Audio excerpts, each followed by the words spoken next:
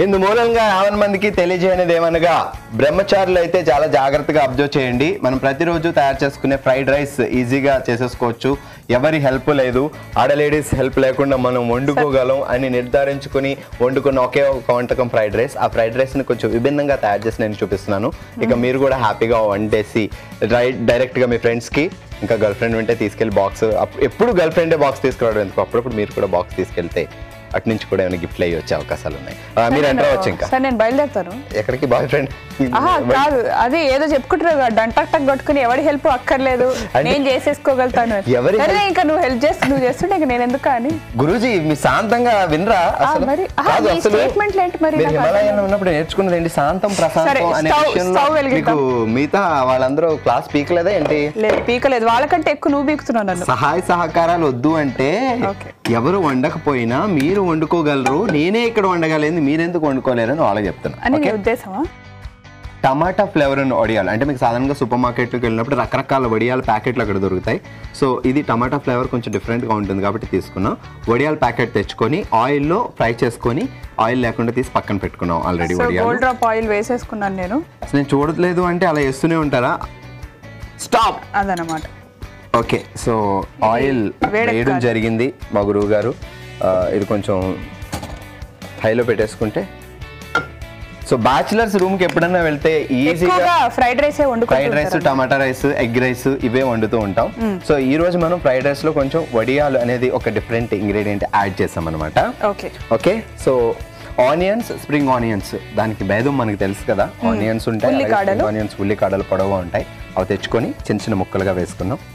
మరిగిందంటారా? చూడండి, ఒకటి వేస్తే అది కదలలేదు అంటే మరగనట్టు అనమాట. ఓకే, ఇప్పుడిప్పుడే మరుగుతుంది అనమాట. ఓకే, సో స్ప్రింగ్ ఆనియన్స్ ముందే కట్ చేసి పెట్టుకొని, ఫ్రైడ్ రైస్ అంటే స్ప్రింగ్ ఆనియన్స్ ఎక్కువగా వాడతాం మనం. సో నోటికి తగిలితే చాలా బాగుంటుంది. సో ఇంకొంచెం వేయచ్చు. స్ప్రింగ్ ఆనియన్స్, అలాగే ఉల్లిపాయలు. సో ఇలా ఆయిల్ మీదకి ఇలా రాకుండా కొంచెం జాగ్రత్త పడుతూ ఉండాలి. సో నాకు ఒక చిట్కా గుర్తొచ్చింది, అది చెప్తా. ఏంటి? సో స్ప్రింగ్ ఆనియన్స్ వేసుకున్నాం, మీరు వేపుతూ ఉండండి. సాధారణంగా పెద్ద పెద్ద వంటకాలు ఉండేటప్పుడు, ఇప్పుడంటే ఆయిల్ కొంచెం తక్కువే, సో పెద్దగా తోలదు. కానీ ఈ గారెలు, బూరెలు ఇలాంటి పెద్ద పెద్ద వంటకాలు వండుతున్నప్పుడు ఆయిల్ ఎక్కువగా ఉండి అది ఇలా వేసినప్పుడు అది తూలే అవకాశం ఉంది కదా. సో అప్పుడు ఆయిల్లో అంటే ఇలా పెద్ద పెద్ద తాలింపులు పెట్టుకున్నప్పుడు కూడా ఆయిల్ ఎక్కువ తోలకుండా ఉండాలంటే అందులో కొంచెం నెయ్యి వేస్తే అంత ఎక్కువగా తోలుదు అనమాట. సో పచ్చిమిరపకాయలు ముక్కలు. ఫ్రైడ్ రైస్లో ఎక్కువ కాయగూరలు వేసుకుంటే ఇంకా చాలా బాగుంటుంది. సో ఎక్కువ కాయగూరలు ఒంటికి మంచిది, at the same time taste, రుచి కూడా చాలా బాగుంటుంది. ఇప్పటి వరకు ఆనియన్స్, స్ప్రింగ్ ఆనియన్స్, పచ్చిమిరపకాయలు వేసుకున్నాం.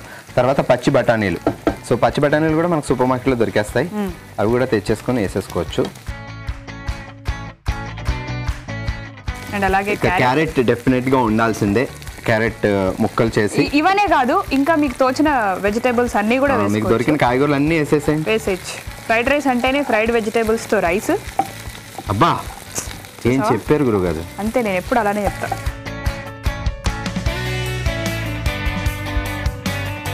ఒకసారి ఇస్తే.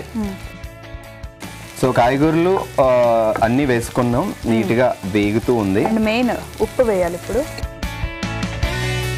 ఉప్పు తగినంత, అంటే ఉప్పు వేసుకోవడం వల్ల ఉపయోగం, ముందే వేసుకోవడం వల్ల ఉపయోగం ఏంటంటే ఆనియన్స్ కానీ వెజిటబుల్స్ కానీ పచ్చి వెజిటబుల్స్ అవి వేసినప్పుడు ఉప్పు వేసి వేపుతుంటే అవి కొంచెం తొందరగా మగ్గిపోయే అవకాశం ఉంటుంది అనమాట. సో అన్నం కూడా దృష్టిలో పెట్టుకుని ఉప్పు వేయాలి కాబట్టి కొంచెం అన్నం కూడా కొంచెం ఎక్కువ యాడ్ అవుతుంది కాబట్టి.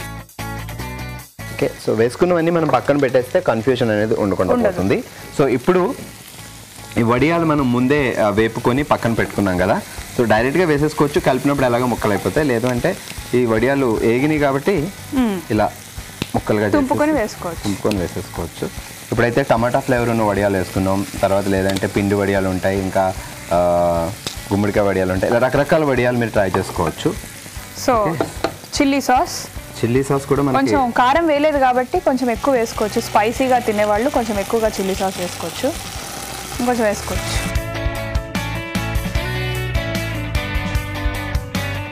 సోయా సాస్ కొంచెం తక్కువ వేసుకుంటారు. సోయా సాస్ కూడా తక్కువ వాడితే మంచిది. అంటే మనం ఎక్కువ వండుకునే దాన్ని బట్టి దానికి మోతాదులో తగినంతగా వేసుకుంటే సరిపోతుంది. సో ఇక కొత్తిమీర కూడా ప్రతి దాంట్లో, కూరల దగ్గర నుంచి ప్రతి వంటకంలో సో కొత్తిమీర లేకుండా మనం ఏది వండం ఆల్మోస్ట్.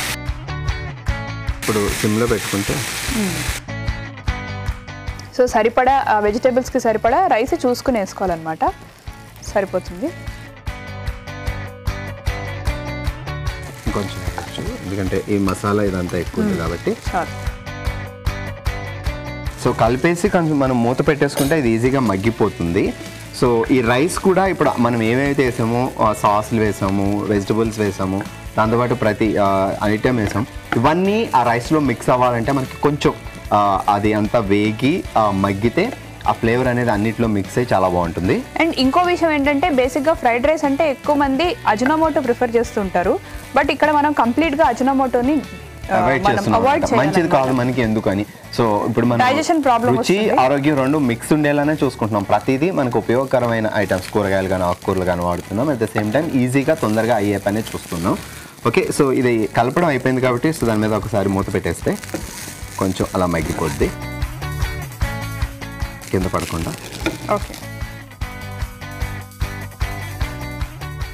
మూత పెట్టేసుకోవచ్చు. ఓకే, వడియాలతో ఫ్రైడ్ రైస్ తయారు చేసుకున్నాం. ఆల్మోస్ట్ ప్రాసెస్ అంతా అలా అయిపోయింది. సో బాగా మగ్గిన తర్వాత మనకి పైన చూస్తే ఆ ఫ్లేమ్ మనకి అలా అలా అలా డిజైన్ లా కనిపిస్తుంది, అంటే ఆల్మోస్ట్ మగ్గినట్టే. Okay, super. ఇప్పుడు సర్వింగ్ ప్లేట్ తీసుకుందామా? ఎస్, డిఫరెంట్ సాసులు కూడా వేసాం కాబట్టి ఆ ఫ్లేవర్ కూడా వస్తుంది బాగా.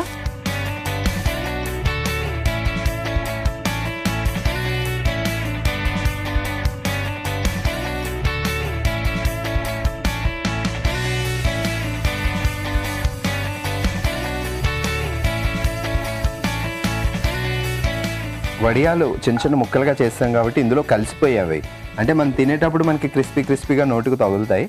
కాకపోతే ఎక్కడున్నాయి ఏంటి అనేది తెలియట్లేదు. కానీ సో ఫ్రైడ్ రైస్ అంటే ఆబ్వియస్లీ పైనుంచి కొత్తిమీరతో గార్నిష్ చేసుకోవాలి.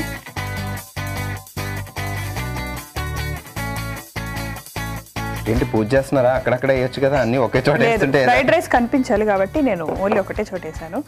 Okay okay, so వడియాలతో fried rice వేడిగా రెడీ అయిపోయింది. దీన్ని టేస్ట్ చేసే ముందు దీనికి కావాల్సిన పదార్థాలు ఏంటో అండ్ ఎలా తయారు చేసుకోవాలో మరొకసారి చూసేద్దాం. వడియాలతో ఫ్రైడ్ రైస్కి కావాల్సిన పదార్థాలు: నూనె 2 టేబుల్ స్పూన్లు, వడియాలు 1 కప్పు, క్యారెట్ తురుము 1 కప్పు, పచ్చిమిరపకాయ ముక్కలు 2, ఉల్లికాడలు 1/2 కప్పు, సోయా సాస్ 2 టేబుల్ స్పూన్లు, చిల్లీ సాస్ 2 టేబుల్ స్పూన్లు, ఉల్లిపాయ ముక్కలు 1 కప్పు, కొత్తిమీర కొద్దిగా, ఉడికించిన అన్నం 1 కప్పు, ఉప్పు రుచికి సరిపడా.